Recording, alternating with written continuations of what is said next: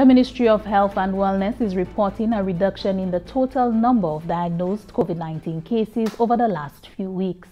There was also a reduction in the number of persons with respiratory illness, reduced admissions at the Respiratory Hospital, and reduced numbers accessing care at the clinics. The daily infection rate for the past week was 3.2 per 100,000 per day and an average of 6 cases per day. The majority of the cases continue to be seen in the southern region of the island and Babonneau and Grosile in the north. Health officials continue to manage outbreaks emanating from social activities. Chief Medical Officer Dr. Sharon Belmar-George says the ministry is continuing surveillance and testing on a daily basis.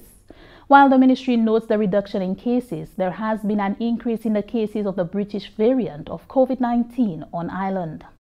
The Ministry of Health and Wellness has recently received new results from the Caribbean Public Health Agency in relation to gene sequencing for variants of concern. We have noted 19 more cases of the British variant in country, bringing the total number of British variants diagnosed in country to 41. All of the new cases are nationals. The majority of the variants are from Babonneau, Grosile, and Castries. The samples sent to the Caribbean Public Health Agency are sequenced to detect all of the possible variants, but the British variant is the only one which has been detected in St. Lucia thus far. We would like to continue to alert the public that we are still in a very vulnerable position based on the high risk of introduction of COVID-19 and the other variants of concern from developed countries and the neighboring Martinique, and transmission in country due to poor compliance to protocols. We note the increase in social activities across the island, especially on weekends, and the general relaxation of the public health measures. We continue to advise the public to remain vigilant, adhere to the protocols that are put in place to keep us safe.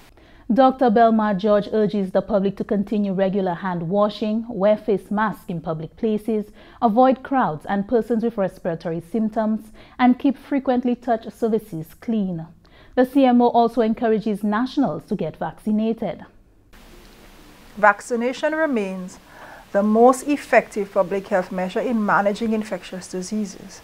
The AstraZeneca vaccine has been proven to be safe and effective in protecting persons from developing COVID-19, its severe forms, complications, hospitalizations, and death. We continue to urge the public to access the various sites to get immunized at the soonest. The vaccine is available free of charge to the public at many venues on a daily basis. As of yesterday, June 13, 2021, a total of 29,655 persons have received the first dose of the COVID-19 vaccine, and 20,589 have received the second dose. Please encourage your family and friends to get immunized so we can all be protected. Over the last 14 days, 91 new cases were recorded, and at news time today, there were 97 active cases in country.